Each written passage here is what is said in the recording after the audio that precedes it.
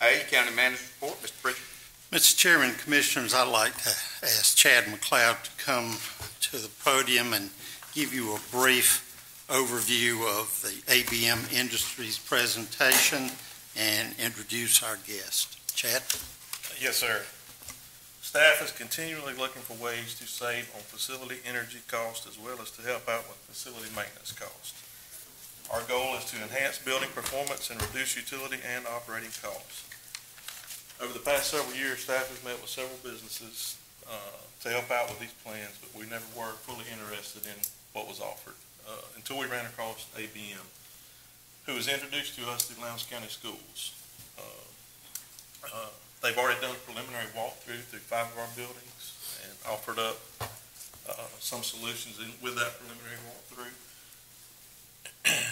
And what they do is they find solutions for our buildings and funding sources for those costs. And the money is paid back through the energy cost savings. In this business model, they also guarantee the savings, so they would write a check for the difference if we did not meet the savings. If this solution is something y'all are interested in, we would put out an RFQ packet to allow ABM and other companies to put in for this project. And at this time, I'm going to introduce Jason Anderson with ABM, and he will take you through the presentation. Hey, thank you, Commissioners, for your time. Also with me is Ray Jordan. Ray is from Ashburn, Georgia, Turner County, tire superintendent, been with us about 4 years now. He also led Lowndes County School System through the project that we're in construction now.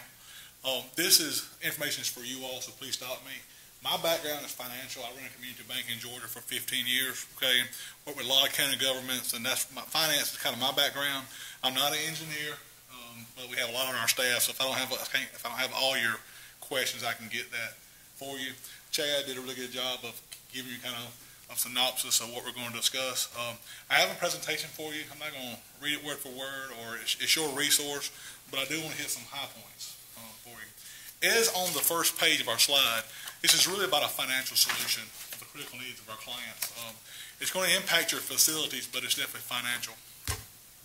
So kind of what we've done so far, we have had multiple meetings with your leadership, with your staff over the last 3 to 4 months. As Chad talked about, we did a feasibility study that consists of looking at your 5 largest buildings, looking at 12 months of your utility consumption and spend. Utilities is electric, water, gas, sewer. Bringing our top engineers down and walking high level through your buildings to see maybe what opportunities exist. And so, all over Georgia, we work with county governments and school systems, and so we have benchmarks that we know once we do some improvements to facilities, we understand what impact can be made, so it's able us to look at the feasibility study to see what opportunity is there. And so today I want to share with you some of those findings, a little about ABM and our proven solutions, and talk about next step and get your questions. You think about it, and this has been true through my discussions from Robin to whether it be the captain out at the sheriff's department or Chad or your county manager, is that each year the challenge is when you're going through the budget process is how do we use our funding?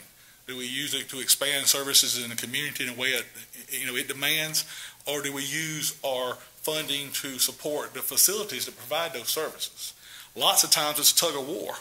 It's a give and take, and usually more than not, the facilities, the heat and air, roofs, those type of things that need to be maintained kind of get put on the back burner and get deferred. And so for years, your facilities have been cost centers. They cost you capital to improvements.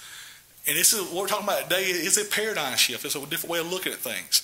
We're talking about using your buildings as a funding source for their own needs. And we'll talk about a little bit of that later.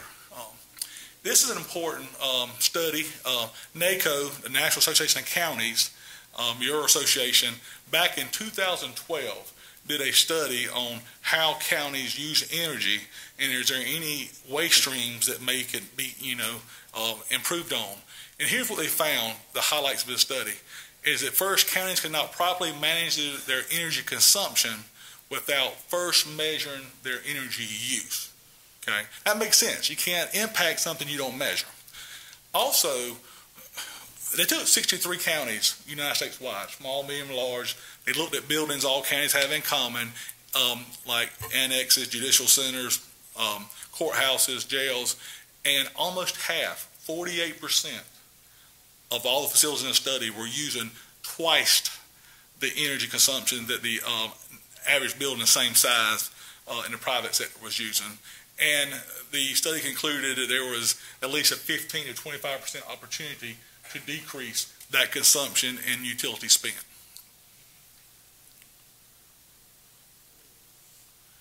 So just briefly, some things that Lowndes County has told us through the last couple of months from different areas. One thing's been clear is the goal is they want a comprehensive strategic plan, something that gives the data that allows leadership, staff, and commissioners to make good decisions now and down the road when it comes to your facilities. If you think about Lowndes, one thing that's been very clear to me is that it's a growing community, it's a growing town. Y'all are constantly looking at new buildings, acquisitions, renovations, and it just never ends. And so having a good comprehensive project for your existing buildings is pretty important, but not just a plan, but a funding source, a funding solution, and then a company that can come in and help implement that plan and be a partner for that plan. That's been clear is what I've heard at every level from Robin to Chad to the county manager. A couple other things that you can read is, look at renovated courthouse, possibly require other facilities. When I was at the jail, even on the newer pods, HVAC is starting to fail there. Always hear general fund relief is important.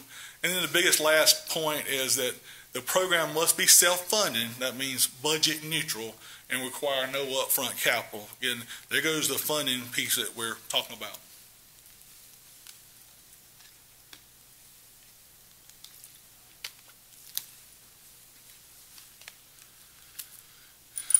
And I'm not going to read all this, but through our preliminary observations, the way that we impact savings and provide new funding that you don't have access to now is finding waste streams in your facilities, usually through LED lighting. There's opportunities there. Through build an envelope. And build an envelope, we do a geothermal imaging of your facilities to see where you're losing energy, whether it be through doorways, whether it be through space, between the roof and the ceiling, anywhere we can, where weather stripping or insulation can prevent the building from losing energy. We look at water opportunities, especially in the jail. Jail's 24/7 facility uses a lot of water. We look at ways to decrease that. We look at transformer replacements and building automation, which is your heat and your controls. Use Siemens now, and so we would work with them to look at ways to, controls and lighting it for you all who maybe don't work in the space is technology. So just like your iPhone or your phone that you have increases every year, technology and lighting and automation increases every year that can drive opportunities. So these are just a few areas that we look at when we're looking to drive savings for our clients. The buildings we looked at, these five here, this kind of obviously the building we're in now is even though it's one of the newer buildings, it's still getting close to 10 years old. Very well built. Not a whole lot of of any mechanical needs to be replaced, but maybe some ways that can be improved for efficiencies. Now your courthouse, your tax office, your human resources office, law enforcement complex, there are opportunities there with older equipment that at some point is going to have to be replaced through our preliminary observations. Again, this slide is for you all, to read on your own. I'm not going to go through everything with you. It's just from our engineer's standpoint of things that he's seen and maybe some opportunities to impact those areas. And these right here are pictures through the five buildings. Each building kind of shows areas that we can impact. If you look at the, y'all's top left, you see the front doors to this center. As you can see light coming through the front. In between those are areas for opportunity of building an envelope. The different light fixtures, T8 lighting is an older lighting, and it was new when you put it in, obviously, but lighting technology increased. different controls opportunity. The one picture in the top middle is where your IT office is, and this is where it gets really hot in there. You obviously got to keep IT equipment really cool, and so there's film opportunity, there's ways, there's different type of window dressing opportunities that can decrease the sunlight coming in there, that can help decrease the consumption of energy. I'm just sharing those with you because energy and operational waste is death by 1,000 slices, so it just doesn't happen all at one place. It's different places. Again, this is your HR building, just kind of showing some older controls. As you first walk into the building, it's definitely the way the foyer goes way high. Different lighting opportunities, different opportunities from transformers, and then older equipment on your rooftop units, as you can see in that top middle picture.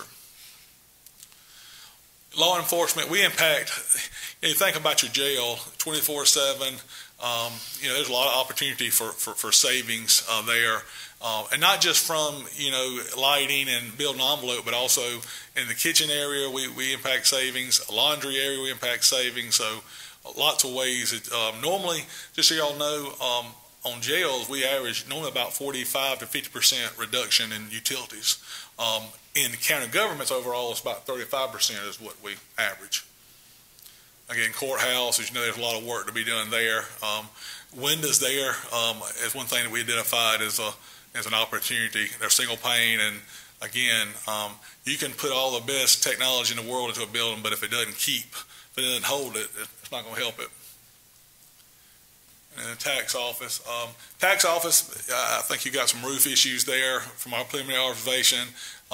One thing too is, guys, we don't come in and just replace like for like, okay, equipment-wise. Our engineers, they look at how you're using the building today, the way it should be functioning, talking to your staff, and making sure that the system that goes back in there is not only energy efficient, but also fits the needs. A lot of times we see where buildings have been renovated and they've been used differently, and zoning of the heat and air is not proper, and one room's hot, one room's cold, and those type of things.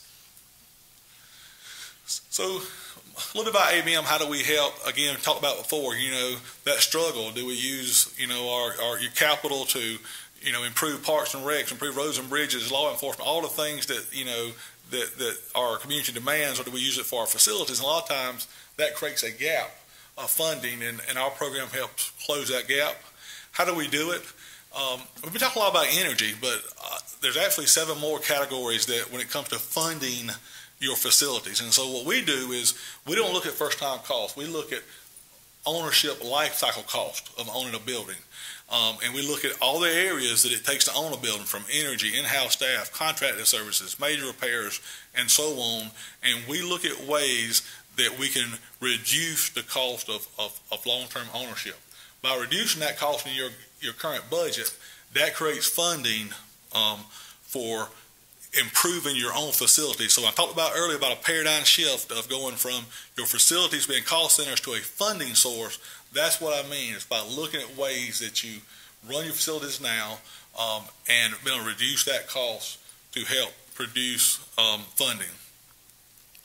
Another thing that we do that's really huge, we'll talk about next steps in a second. Chad already talked about putting out an RFQ. Well, if you did and we were selected, we'd come in and do an investment grade audit. And this audit would probably take about 4 months. I mean, we do a deep dive in all your facilities, every building that you have, and look at ways to make impact and create funding for you that you don't have now.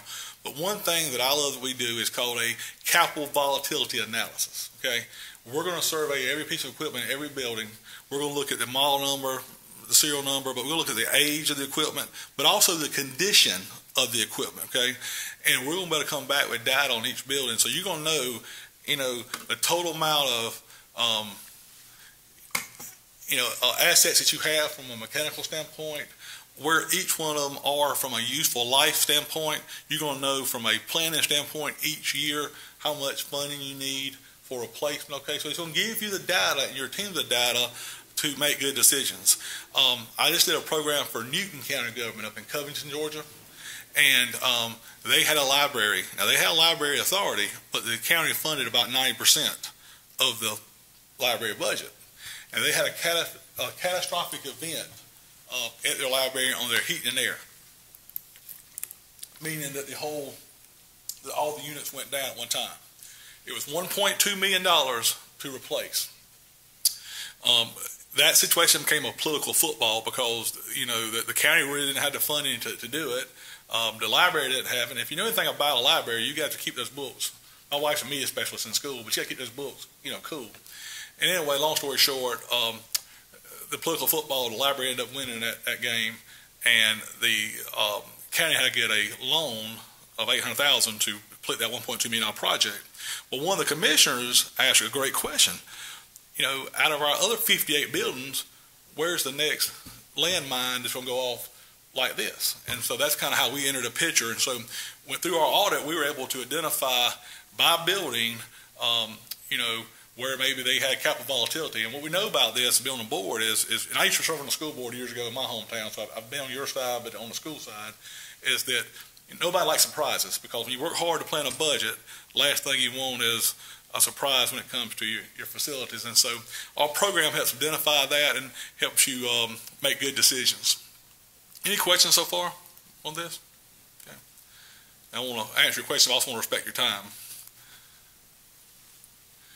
And so our program and what we do is we help our clients get a 15-year capital lease. Okay, the lease is on the equipment. You own it at the end of the lease. It's just a way that a law allows you in the state to do energy performing contracting. And so with our program, we basically would help you get that lease. During construction, you don't pay any money up front. That's the big part of it. During construction, you don't pay any. At the end of construction, your first lease payment is a year from there. And what we're guaranteeing that Chad talked about is that the reallocated savings that we find in your existing budget through energy, operation, all those different 8 areas talked about will pay for that lease payment, including the interest. Okay. Now, obviously, sometimes there's more needs than there is savings, and that's where we'd work with your team, Rob and her team, Chad, county manager, in prioritizing where you want to use your reallocated savings. So right now, you're already on a 15-year program. Okay. It's whatever you're spending in energy right now, consuming in energy, over 15 years, plus the escalation of utility prices and also operational cost, all right, plus everything that in your facilities that's going to fail at the end of life at some point, you're going to replace too, okay? What we're talking about is so if you look at what you're spending in energy, which is about $2 million a year, okay, and you look at it over 15 years, and you look at the average escalation y'all have experienced the last 15 years, and you put that with it, you're looking at about $38 million in energy. That's if you don't add any more facilities, okay, over the next 15 years. From our benchmarks, we believe we could lower that down to around $25 million. So that gives you opportunity of savings to reinvest back in your buildings. That's where those buildings become a funding source for their own needs. So that's the opportunity that we're talking about that we believe that exists. Based on that, and our average guarantee, our average reduction in utilities is around 35%. It's actually a little bit more, but conservatively at 35%. For you all, that means about $600,000 in savings just in energy alone. And then through the audit, we could identify other savings in the other areas of your budget that can help fund the construction. And so you take those savings, you multiply it by 15 year, you reduce the interest out of it, and for example, just on energy alone, there's about $7 million worth of funding that y'all can have access to without raising any taxes, without increasing your budget whatsoever, without any new revenue streams, just by your buildings functioning differently and being more efficient. So this is probably the most important slide. Potential benefits of Lowndes County. If you look at the left side graph and the right side, they're the same height. The difference is that you're reducing some of your cost in your budget to give you opportunity to do other things. And so we feel like there's over $600,000 in energy savings annually that we can impact, which would produce a conservative program of about $7 million. This would increase cash flow and flexibility because everything that we replace for you, all those old rooftop units, replacing roofs, all the different things is capital avoidance that you won't have to spend, this board won't have to spend. You're going to use money you're already spending now, just reallocating those funds somewhere else. And the part I really like about it, it increases capital outlay with planned replacement. This is a proactive solution that gets you ahead. What we know is for every dollar you defer, and replacing equipment that's past its useful life but not at its end of life costs you $4 later. You think about it. A heat and air unit that's past its useful life, let's say in this area is 15 years, it may still run, but at a premium on energy and operational maintenance. Program allows payment to be made with SPLOST. Most of our clients, I just did Colquitt County government. We were in phase 2 there. We did a phase 1 4 years ago, impacted all 58 buildings there. Because the way their SPLOST is written, the yearly lease payment is designed to be made out of your general fund through our savings, so our guarantee. Because if we miss it, we got to write you a check. However, with the way most SPLOST are written, because it is facility upgrades, you can use SPLOST sometimes to make your lease payment each year, and that gives you general fund relief. So I think in Colquitt County government, we saved them almost $450,000 a year for our guarantee. So each year, if they have SPLOST available, they'll use it to make their lease payment. That gives them $450,000 of general fund reduction. So again, those are just potential benefits. It may not, every county is different. I'm just telling you what we've experienced. Also, what I love about this is our program allows opportunity to include funding and oversight of renovation projects such as a courthouse or any other building. So if there's buildings, now we don't build any new buildings, but if we do renovate and we do additions, okay? And so it's a funding source. The lease is a funding source. Also, we project manage everything that we do. Again, who is ABM? I put this slide in here not to talk about how big we are, but talk about the resources we have. ABM is almost a $6 billion company.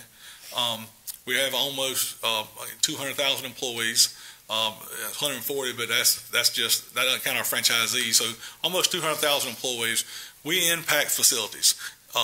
Me and Ray on the energy side, but we do janitorial, we do parking solutions, security solutions. If you go to Atlanta Airport, we run it. We've got about 5,000 employees there, from park and ride service to gas in the planes to pushing people in wheelchairs to maintaining the restroom. So we have a lot of resources that we bring our clients besides just our energy. Now, that doesn't mean that every client uses these services, but what it does mean is if you have a question or if there's a need there, we have the resources to bring to you. Who we are in Georgia. We have over 7,600 employees in Georgia. Something to know, in Ray and I's office, the COO for the entire company office is in our office. The headquarters for the Energy Solutions Division for the entire global company is headquartered in Georgia. Okay, so we have the best resources at our back door.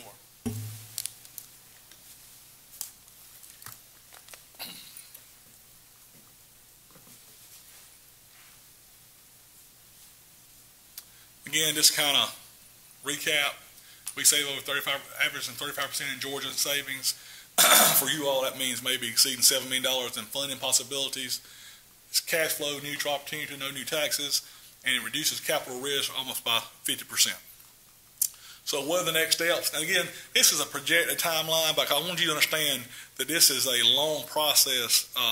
It's not a sprint, it's a marathon. We've completed basically the concept and the feasibility piece. So basically, is there goal alignment with the county and ABM and what we do? There's a lot of evidence to indicate that. Through the feasibility findings, there's strong evidence that there's a great project for y'all to be had. The next part, as Chad talked about, will be posting the RFQ for qualifications and allowing the competitive process to begin. If we were selected, then you would enter into a letter of intent, and then we would start the final engineering and solution study sometime in January. If you kept this timeline, that process would take probably about 4 to 5 months through the audit and also getting back with your team and doing a co-authored program, and then you can read the other dates. We would be looking, probably talking on, if you stay this timeline, the earliest, you're talking about probably sometime in August. And our team, what we do is, this is all we do, county governments and school systems. And so we come in and we usually take over a whole hotel, in your town. We use as many local subs as we can. I think on the Colquitt County government project was like $7 million, and I think $3.5 million went back to local, which is because we understand the importance of that. Now, some work we do ourselves because we're guaranteeing the savings. Y'all have a really unique advantage is we have so many references around you all right now. from your school system here in Lowndes County. Brooks County schools, your neighboring county, we're in the final stages of construction there. Colquitt County government, Colquitt County schools, Berrien County schools, Turner County schools, Turner County government was just closed. We're in construction there. So you'll have a lot of good references in those areas. Any questions for me or Ray? Ray, you anything else you want to add to it? I just say that the reason I got into this was because I was a satisfied customer. We did this with this company in Turner County schools, and not nearly the vast size that we're talking here with numbers, but we did $2.2 million worth of improvements, and we're guaranteed $258,000 a year in savings.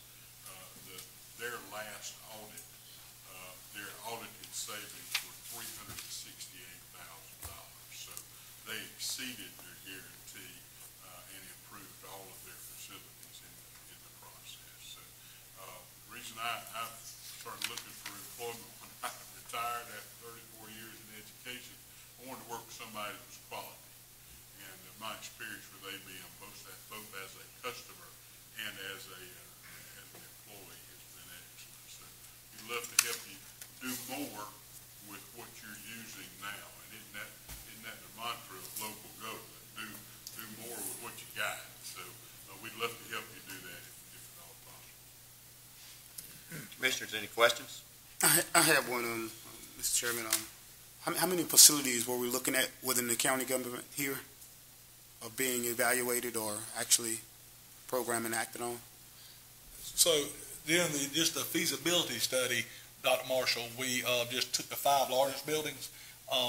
If it was a pleasure to the board and leadership, and y'all follow this process, and we were coming to do the audit, we would audit every building that the county operates or owns, okay, that you maintain, to look for opportunities.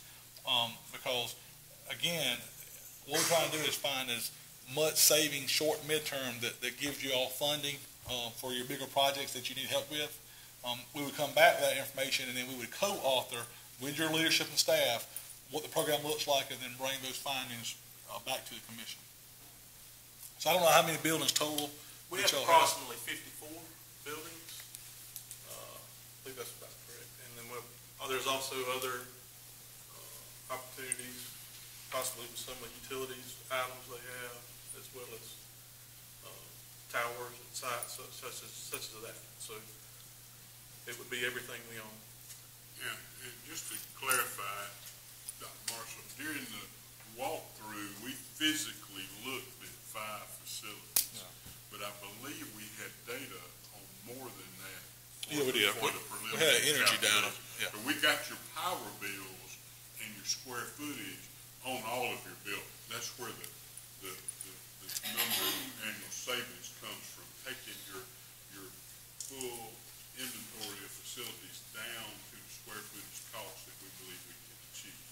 So these numbers impact your whole facility, but we physically looked at the 5 largest. Okay. Any other questions? Okay, How gentlemen, many reimbursement checks have you written? We have written one in the last 10 years. It was the Greene County government. We have like y'all have checks and balances in government. We have checks and balances in what we do. So when we do an audit, we have a project developer that develops the audits where you are now, develops the ways to drive the savings. And then we have an energy team that assigns the savings, so that's our checks and balances. So, you know, if they can't measure the savings through dialoguers or just through, you know, understanding lighting surveys and understanding what the lighting differences in wattages is, then they're not going to guarantee the savings. Okay, so also if they can measure $1 in savings, they're probably going to guarantee 90 cents of that dollar. Okay, you still get the full dollar. That's what Ray's talking about in Turner County schools. Their guarantee was like $250-something thousand, but their real savings was over $300,000 because they got to keep all that. So we're good at what we do. We will write a check if the savings is not there. But most of all of our programs, I know the school systems at Colquitt, we did their audit just recently, and it was almost $300,000 more than the savings. The savings was almost $1 million, and they exceeded it by almost $300,000. So we don't write a whole lot of checks because we make sure the savings is there, for our clients. And we're a very conservative company. We're 100% replicable in Georgia, and we've done that by, not over-promising and under-delivering, but making sure that we hit our numbers. That's a good question. Okay. Any other questions?